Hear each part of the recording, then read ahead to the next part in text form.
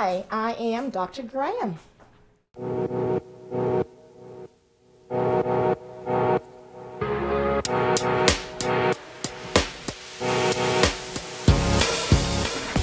All right, so here we are, starting my day, looking at labs and making sure that everything is doing well. Surgery days usually start at 7 a.m. or 7:30 a.m.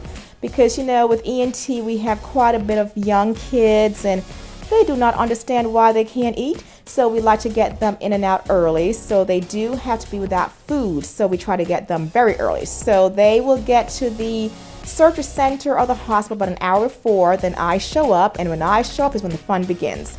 And then in the afternoon on my surgery days, then I come to clinic. If I do not have surgeries, however, then I usually start clinic at around 8:40 or 8:50 a.m. And it is just blazing from the day you walk in and the minute you walk in to the time you leave.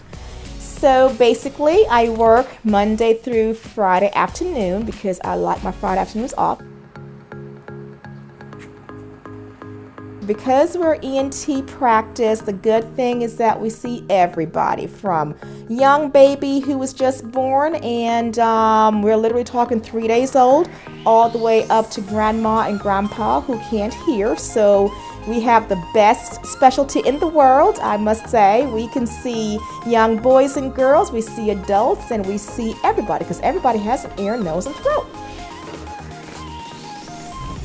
Hi, how are you? I'm Dr. Graham. Nice to meet you. And so with clinic, you know, we have patients that we've been seeing and I've been seeing for decades and never needed surgery.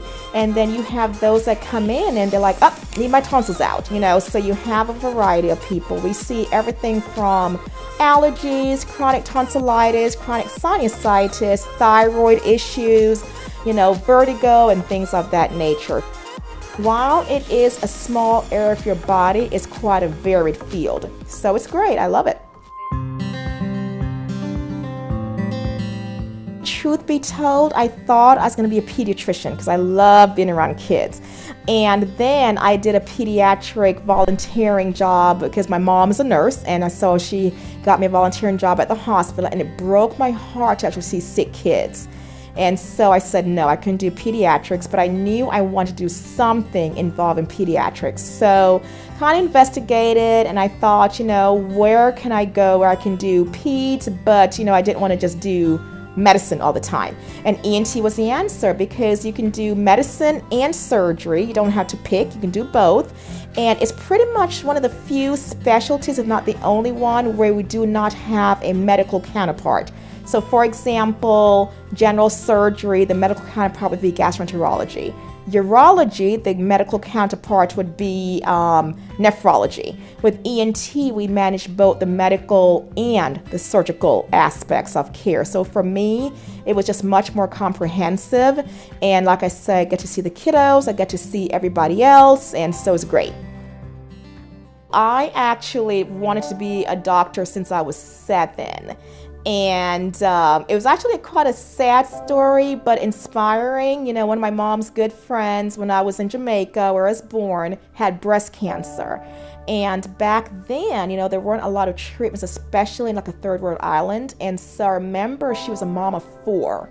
And all I can remember is, I'm sorry if I choke up a little bit, but all I can remember is that I knew she was not going to make it, but all I can think of was her babies are left.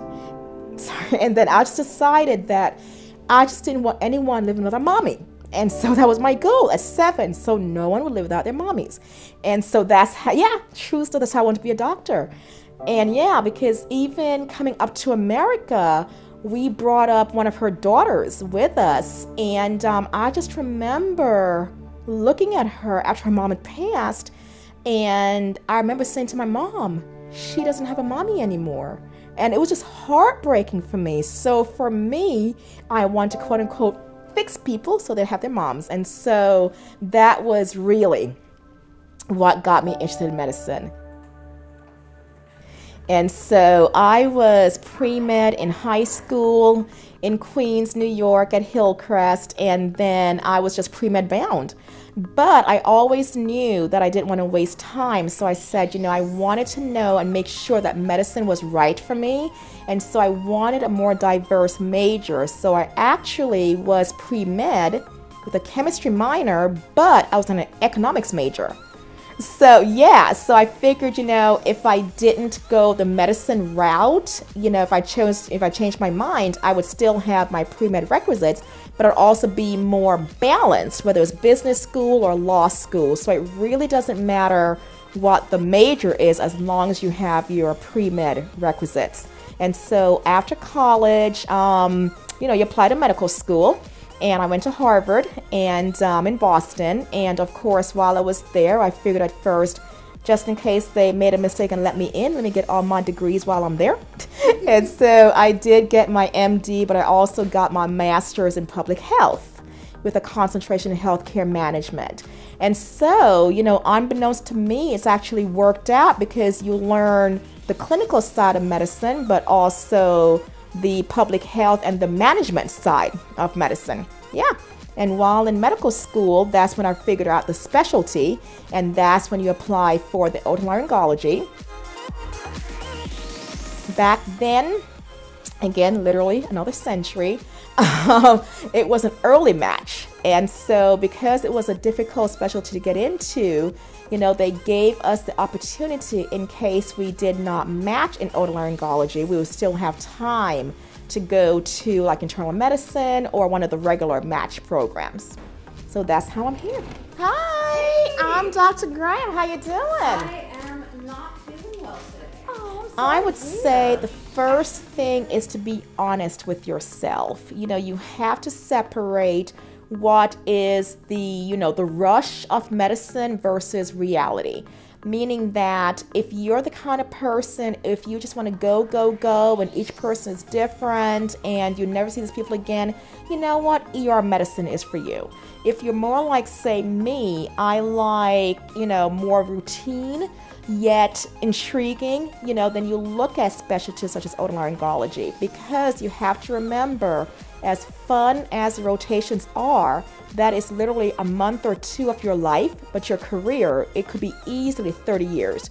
So you don't want to go for the high stress, high trauma, high drama if you don't think you can hang in it for 30 years, because you'll burn out fast. And I think that's one of the things that I looked at when I did all my rotations. To be frank with you, the otolaryngologists were the coolest, and we're the best specialty. We're cool. So they were fun, they were laid back, they had balance. And that's always been so important for me personally. So I say you have to look at how you foresee your life, and if it's balance you want, then becoming a trauma surgeon at a level 1 hospital may not be for you.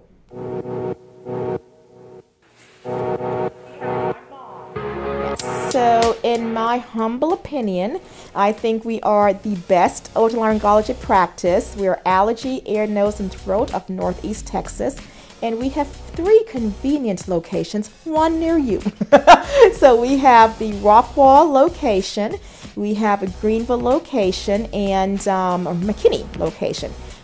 We have 4 partners, 3 gentlemen, and the best, me, no, but 1 lady. And so, we have a wide variety. We have people who want to see a female doctor, that narrows it down to me. Some people just want a certain day of the week.